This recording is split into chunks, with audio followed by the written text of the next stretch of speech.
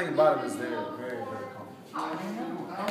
For sure. And I have a hard time fitting jeans too. Once we get someone into our Alberto pants, they become fan for life. Yeah, I think I'm a fan for life. And I think Alberto is our best line. We have 3 collections here, actually 4. Alberto pants, Hout shirts, they're both German companies, and Codice knitwear from Italy. Where in Germany? Well, Alberto's from Mönchengladbach, which is near Dusseldorf. I lived in Dusseldorf for 3 months. That's what I was gonna say. They Really? say it's like Me the. too. They say it's like the pseudo fashion capital of the world. I played football there when I was younger. Yeah, for NFL. They had a league in Europe. In 2007 was the last year, but I played in Dusseldorf for like 3 months. Wow. Yeah, people were telling me that fashion's huge there. Yeah, it really is. It's more of like an old German city than if you went to Berlin or something like that. Now it's Americanized, so it was cool. Yeah.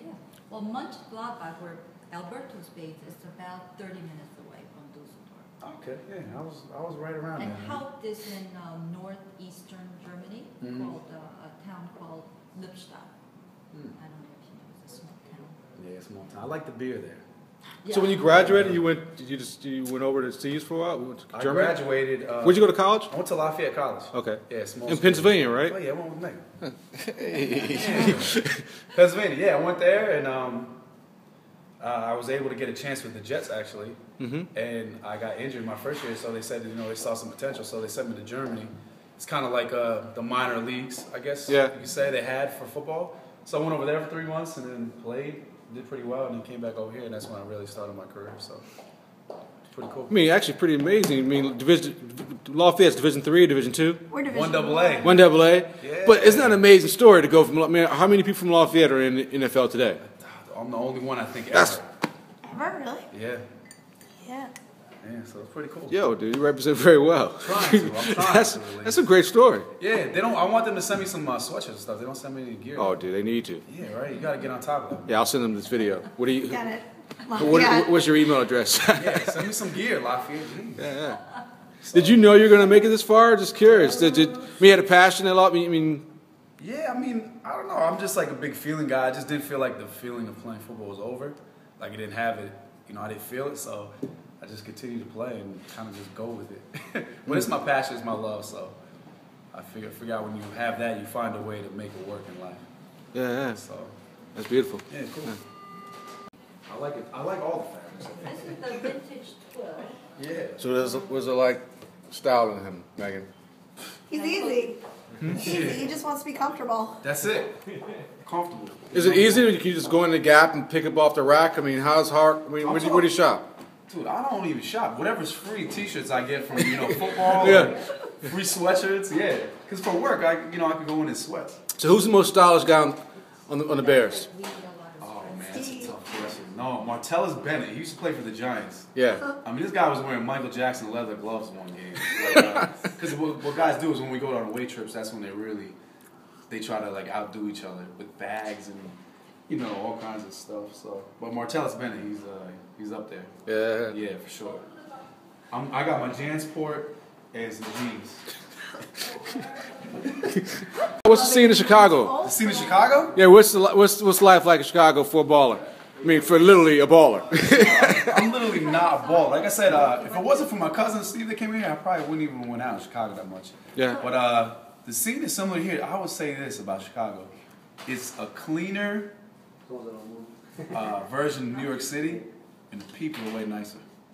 I'm not. Hey, That's all true. I'm an East Coaster, man. I got that attitude, East Coast attitude. But I mean, if you're in line for a beer or something, people are like, Chicago, like, oh, go ahead. Look, can I buy you one? Like it's that different. Yeah. Chicagoans like Chicago. New Yorkers always bitch about New York. No doubt. Yeah, that's true. Yeah. It's a smaller version, but it's a lot more civilized.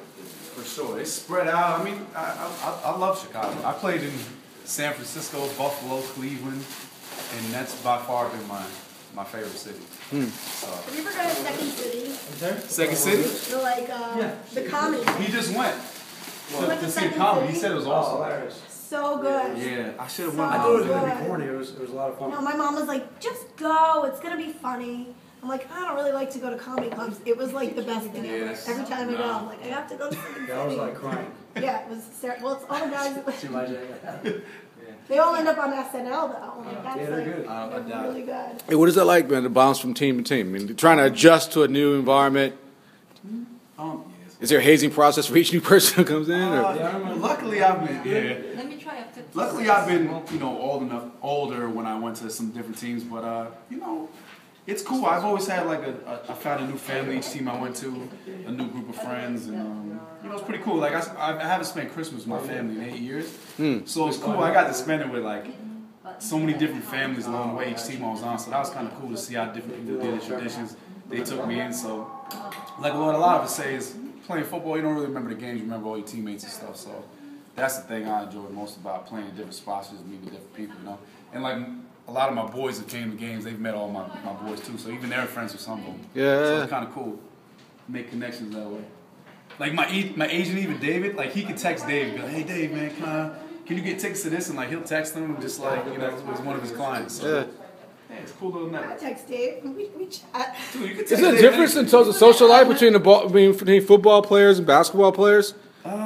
Shoot, I've never met any basketball players. Yeah, you guys don't socialize with the what do you call it? I think some of the hockey players, Blackhawks and shit. Yeah. They used to hang sometimes, but that's about it. Like I said, man, I like working on cars and like chilling. I don't like going out and stuff. What's your favorite car? Favorite engine? Oh man, I got a couple cars. I got a '70 Chevelle. I got a big block 454 in there. I just built a Hotrod with a 392. You built it? Yeah, we built it. Yeah, me and this guy Pete back in Chicago. He was introduced to me, and he's like phenomenal. Imagine, dude. Yeah. Man with hands. Yeah. This is next size up. Oh, nice. Yeah, I don't even know how to put these on because I don't wear them.